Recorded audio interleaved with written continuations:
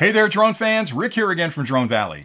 In today's video, I'd like to show you a portable power station that I think is the perfect companion for your brand new DJI Mni3 Pro drone. Now you can certainly use this product to charge and operate all of your portable devices, but it's almost like the company designed this to work perfectly with the Mni3 Pro. Now I'll get into why that's true in a minute, but it's the River Mini product from our good friends over at EcoFlow. Now I've reviewed a lot of their products. They make a wide range of portable power solutions and solar panels, air conditioners, a lot of different things that are portable that contain batteries that you can use to operate those out in the field. And the reason I think this one is so special is because with the River Mini, they've kind of packed in what I consider to be the perfect balancing act between power, portability, and ports. The 3 Ps I like to talk about anytime I'm discussing a portable power station. And what that means is you're taking this bundle of energy, this power plant with you out in the field, and you can deliver the energy that's stored inside that unit to all of your thirsty portable devices. And I'll explain how in a minute.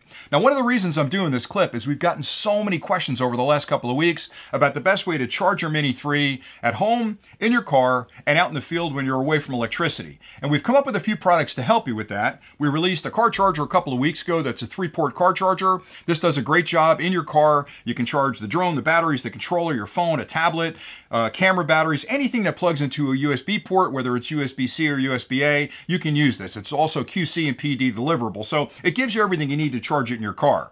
We're just about to release a set of home chargers. I have one of those here. I'm kind of teasing you. These will be in stock in about a week, and this is something you can use at home. It's got a flip-out plug in the end, plug it into a wall outlet. You've got 3 ports on the end, 2 USB-C and a USB-A. Again, PD delivery, QC delivery, perfect companion for your drone, the controller, whatever you need to charge that you can plug into a USB port you can use here. But the challenge has been, what about when I'm out in the field? Because all of us love flying our drones for as long as we can on a beautiful Saturday afternoon. And when you charge them at home or charge them in your car, when you finally get out to the field, we're at that lake and you want to put the drone up, you want a way to recharge your batteries, the controller, your phone, whatever needs to have electrons put back into it so you can use it for longer periods of time. And that's where a portable power station like this comes in, because what this does is gives you the ability to carry this miniature power plant with you out there in the field and be able to charge all of your devices. So I mentioned power, portability, and ports. So let's start with portability. The challenge with most portable power stations is really around the word portable, because some of them are gigantic. So they carry tons and tons of energy. And for a day out in the field when you're charging your drone, you don't need those gigantic portable power stations. I mean, those are great if you're going to spend a couple of days out camping, or if you want one of the really big ones that EcoFlow makes for a whole home. So if you lose power, the thing kicks in and you can run your house on it. But when you're heading out for a day of flying, you want something that's small and portable. This one's only 6.3 pounds, which may sound heavy, but you have to remember there's a lot of batteries inside this unit, so it has to be a little bit heavy to carry that weight. But 6 pounds is about right for me. I'll take this, I'll take my drone case, and I'm off in the woods. I don't have to go back and charge anything. I can charge everything I need from this. So portability is key. Now, as far as power goes, again, there are much larger ones out there. This one is a 210 watt-hour capacity internally, but the important thing is it'll deliver 300 watts of charging energy outside of the unit. And the cool thing is, again, this company is brilliant in so many ways. They've built in this X-Boost technology that allows you to surge to 600 watts. So if you're plugging something in like a power drill, okay, maybe you're not out in the field with a power drill, but if you're in your backyard and you got to drill a hole in a fence or something, that power drill, when you first turn it on, is going to draw a lot of inrush current because the motor has to spin up. But once the motor's spinning, that current requirement drops a lot. So this allows you to surge up to 600 watts and continuously draw 300 watts out of it. And that's a nice little benefit. And that's a proprietary technology from EcoFlow that allows you to have that surge protection. The other thing that's nice about it is they're using the latest versions of batteries in this. So they've got NCM batteries. They're not LiPos, they're NCMs, which is nickel, manganese, cobalt. And the important thing there is that those will retain energy very long. So they don't decay like other technologies, which means if you charge it on Tuesday, you can use it on Friday. It's going to have most of its power still on it. They're also really good for different temperatures. So a lot of the portable power stations on the market that use standard LiPo batteries are not that great in cold weather, and they're terrible in hot weather. This one, you don't have a problem. You can take it out in the summer, you can take it out in the winter. It's going to work just fine for you. It also gives you a ton of recharge cycles, where a lot of the LiPo batteries, as you start charging them over the years, you won't get a full charge out of it anymore. So you'll get this decay built in where it'll get to 70 or 80% of the charge, and it can't deliver the current you need. With this one, with the NCMs, it's going to work really well. Now, I've had this thing almost a year, and you can see from the top, it's been out in the field with me a lot. I've dropped it a bunch. It's a phenomenal product. It's just rock solid. The other cool thing about it is that the charging cycle, the time it takes to get the energy into the product, is really important as well, because a lot of the portable power stations on the market, most of them quite honestly, don't have a way of the charging station controlling that inrush current from your outlet at home when you're charging it. So with this one, you can charge it in one of three ways. You can plug it into the wall at home and charge it off a standard AC outlet. You can use a solar panel and plug it into the side of the unit. If you're out there camping for a couple of days, take a small solar panel with you, plug it in, and you can charge the unit. It also has an MPPT circuit built in. A lot of the solar panels out there, because of the way the sun moves around and there's clouds and such, don't deliver a consistent DC current. So a lot of times it'll be higher, lower, voltage will change. This has a governing circuit inside called an MPPT, which will take that energy and groom it to deliver it efficiently to the battery, so you squeeze every little bit of electron out of that conversion process. That's really important. You can also charge it in your car. So it comes with a cable, plug it in your car, you can charge it while you're driving around. I'll explain more of that later because that's a cool feature. All right, so in addition to that, like I'd mentioned, a lot of the portable power stations in the market come with this external brick that you use for charging. So you'll plug that into your wall, you'll plug the other end of the cable into the portable power station, not this one, but the other guys. And the challenge with that is those conversion bricks really are there to turn the 120 volts AC in your home to a standard DC voltage that's delivered to the portable power station. And the challenge there is they're wildly inefficient, which means if you put a lot of energy into it, only a little energy is trickling out the other side, it's going to take a long time to charge their portable power station. With this one, that circuit's built inside. It's called extreme charging technology. It's designed and proprietary to EcoFlow, and it also means you don't need an external charging brick. You basically plug the cord right into the side of the unit. All the AC to DC conversion is done inside the unit. It's done efficiently, and it's done really quickly. So this unit, completely depleted, if you're charging it at home, about an hour and a half, about 90 minutes, but most of the time, if you bring it home with like 30% of charge in it, you can get up to 80 or 85% charge in less than an hour, and that's super important to me because if I forget to recharge it on a Saturday night and I want to fly on a Sunday, I wake up on Sunday morning and realize I haven't charged my portable power station. I'm making some coffee. I plug it in. By the time I'm done with my first cup of coffee, it's fully charged and I'm out the door and flying. So that's a major benefit, to get the electrons into the unit safely and carefully. The other thing is there's an overarching battery management system built into this product, which not only governs the way that current gets in there and safely charges those batteries and grooms that charge so it doesn't damage the batteries, but that battery management system also protects all of the voltage and current it delivers to external devices. Now think about that for a second. This is not an inexpensive unit. It's not terribly expensive, but everything you're plugging into it added up is way more expensive than the cost of this unit. So if that battery management system isn't really sophisticated and isn't really good, you could damage all those external devices. And that's my concern with a lot of other brands of portable power stations, is that they don't spend the time needed to understand how to deliver the internal charge to those external devices. These guys thought through this. So they've got a really sophisticated battery management system inside, and I'll explain it in a minute. So I'd mentioned before about the number of ports. Well, you want to have all three ways of charging devices. So this one has a DC port in the top, which is a standard port, just like in your car. Anything you charge in your car, you can plug in there and you can charge to your heart's content. That's 12 volts at 10 amps. They also have two AC sockets on the side over here. Again, those are full-sized AC sockets. There's a hole in the middle. You can use a 3-prong grounded outlet or a plug. Anything you plug in there, as long as it's 300 watts, you can use this to charge or operate that device. So power drills, lights, fans, whatever you're taking with you. Again, if you're flying your drone, you're probably not going to bring those with you, but if you're camping, it might be nice to plug those in.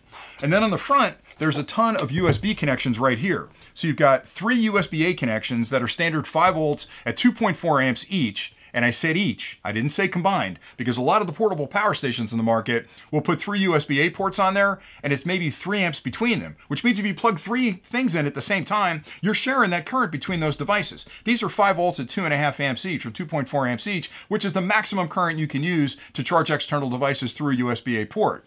Also, and this is where it gets really brilliant, on the front there's a USB-C port, but it's not just a standard USB-C port, it's a USB-C PD or power delivery, and it can deliver 100 watts of charging power, which is insanely high. I mean, most of the USB-C ports on portable power stations can deliver 30 watts, 45 watts, maybe 60 watts. 100 watts means you can use that single port to charge everything I have here. You can use it to charge your Mavic 3 batteries. That's right, your Mavic 3 batteries. You can also use it to charge a laptop from this tiny little portable power station. So that's pretty incredible. On top of it, there are 2 versions of this unit. This one I have here is the wireless version, which is a couple of bucks more. They have a standard version as well. Now the difference between them is that on the standard version, you don't get the USB-C port. So my recommendation is if you're looking at this unit, go for the wireless one, because you also get a wireless charger on the top of the unit. So if you're in the field and you've got your phone with you, maybe you're using a tablet to fly, You can drop any Qi compatible product on the top of this, your earbuds, your phone, your Android, your iPhone, whatever, and it'll actually recharge your phone wirelessly. So you've got a lot of different ways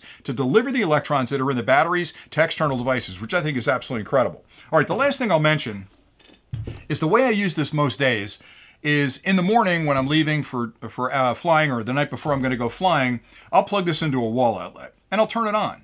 Now here's the interesting thing. I can use this as a universal charger for anything I plug into it. And the reason it can do that is it's got flow-through technology, which means the energy heading into the unit to charge the internal batteries is shared with anything connected to the external ports at the same time. So I can charge external devices while I'm charging this. So one outlet gets plugged in and I plug all these things into it and I can charge it. And that's kind of cool at home. But where that becomes a big benefit is if you're out in the field. Now you've got it plugged into a cigarette lighter. You've got one outlet in your car you can plug into. You've now got the Swiss Army knife of charging technology in your car through that one outlet that can deliver 10 amps of 12 volts here, all the USB-C ports I'd mentioned, and 2 full-size AC ports on the side in your car. So you've got an inverter, you've got another DC port, and you've got a USB converter in there, all in one unit that's plugged into your car. So for me, the way I use this is I'll plug it in my car when I'm flying, or say when I'm driving between locations, and as I'm driving between those locations, I'll plug all these things in on the seat, plug this into my outlet, and I can charge everything at the same time while I'm charging the unit. So when I get to that location, I unplug it, I put all my cables away, I pack all my gear away, I pick this up, I pick my bag up, and I head out and have some fun flying. So it does a great job there. Now, the last thing I wanted to mention was how you can charge things from it. So the unit itself has one main power button on the front. If you hold it, it'll turn on. And then you have individual control for the DC, the USB, and the AC on the side. And that's a nice benefit because a lot of the portable power stations in the market have one main power button to turn it on. You turn it on, all those circuits get active, and you're wasting energy because the inverter's drawing current. You're not really using the power from it. USB's drawing current. So with this one, you can turn on just what you need. So if I want to use the USB, I'll turn on the USB here. If I want to turn on the DC, I can turn it on here, and the same on the AC side. So let's start playing around with the unit. Let me turn on the USB. Okay, the USB's on. Let me turn on the DC as well. Let's turn them all on. What the heck? So I'll turn on the AC over here on the side. All right, so now those are all active, and you'll see indicators on here letting you know which circuit is currently active. The other thing I like is the display. It shows you exactly how much of a charge is left. It shows you how much time you've got to charge with the amount of current that's still in the unit. And that's kind of cool because as you're plugging things in, you'll look at that, it's what, 19 hours, something like that now. When I plug things in, I'm drawing energy out of it. It's constantly calculating how much energy is still left if I leave all that stuff plugged in and how long I can continue to charge it. So that's kind of a cool metric. But anyway, so let me start plugging some stuff in. So if you've got a USB cable, USB-C to USB-C, you can plug that in. And you'll notice right away, I'll plug in the battery gauge right here, the battery hub. It'll take a second. Did I turn on USB-C? I don't know if I turned on USB. I might have turned it off. Let's see. Nope, it's on. All right, and I'm not seeing it. Do I have a bad cable? Maybe I didn't plug it in. There we go. Okay, scared me a little bit there. All right, so it takes a second to figure out, okay, I've got 2 batteries. Look, it's rapid charging. That's pretty cool. So it's rapid charging that. Now, again, the USB-A ports on here are standard 5 volts at 2.4 amps, so they can't fast charge anything else, but you can certainly plug everything else into it and charge it from it if you've got a USB-A cable and charge all your devices together. Now, where it gets really interesting for me is that since the DC port's active and the AC ports are active, I can actually use one of my car chargers that we designed from Drone Valley and plug that in the front here if I want. And use another USB cable, which is what I do, USB-C, plug that in. And then, I don't know, let's charge the controller. Oh boy, there goes the controller. Oh geez, Rick, you're breaking everything. All right, so it'll take a second for it to realize it. I'm rapid charging that. So I'm rapid charging the batteries, rapid charging the controller. Maybe I want to charge my drone. I don't know, let's give that a shot. I'll plug that into the other USB-C port here. Plug the drone in. I got a battery in there. Takes a second for it to realize it's plugged in. Is it plugged in? I don't know if it's plugged in, Rick. Did you plug it in? Let's see. Oh boy, I should put my glasses on. I'm getting old here. Man, plug. There we are. There's the USB-C port. All right, back in. So we're back to charging the controller, and I'm charging the drone at the same time. Now the drone doesn't fast charge, but the drone doesn't fast charge anyway because it's a different charging circuit than the battery bank is. But again, fast charging these two at the same time. And I've still got other things I can charge. So I can drop that on the top and charge my phone. If I want to fast charge other things, I can plug it side in. I've got the AC adapter right there. Let me plug something else in. I'm out of stuff to charge. I got nothing left to charge. But you get my point. is that there's a lot of ways to draw the energy out of those batteries that are in there. And the best part is I can charge this from my car while I'm charging all these external devices. So for me, it's like the ultimate universal charger at home. It's also the perfect battery bank to take out in the field and use with all of my thirsty portable devices. And I've tested the smart controllers, the first and second generation, work fine on here. They can rapid charge. The Mavic 3 batteries can rapid charge. If you've got portable gaming systems, they'll rapid charge. I even rapid charge my laptop off that 100-watt USB-C port. So everything I need is in a tiny little package. And again, I know you can get bigger units out there, and I've reviewed a lot of them, and I actually use a lot of them when I'm spending a couple of days out in the field. But if I'm only going out to fly for the day, I can charge this in the morning, and it gives me plenty of stored energy to charge all of my devices when I'm out in the field, and I come home with it about 30%, so it works out great for me.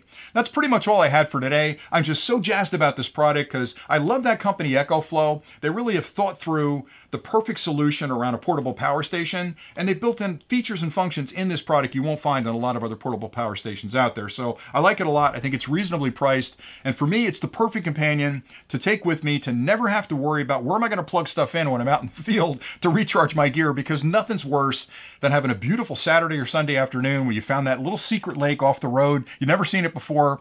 You're flying, and all of a sudden your batteries are low, and you're like, man, if I could only get another hour of flying, this can fix that problem for you. So that's it. If you're interested in this, I've got links below where you can find it. I've got links below to this as well. We have these coming in tomorrow. These external chargers for home will be in next week. I think they're arriving on the 10th, something like that. And I'll have two versions of that, a small one and a big one. So if you're interested in that, shoot us an email. I can put one aside for you and send it when we get them. So that's pretty much it for today. Thank you so much for watching. I hope you found this educational. I hope you found it informative, because I love looking into technology, and I'm always trying to find ways to enjoy my technology in ways that maybe I couldn't before, and something like this gives me the ability to do that out in the field. So thanks again for watching, and until next time, happy flying.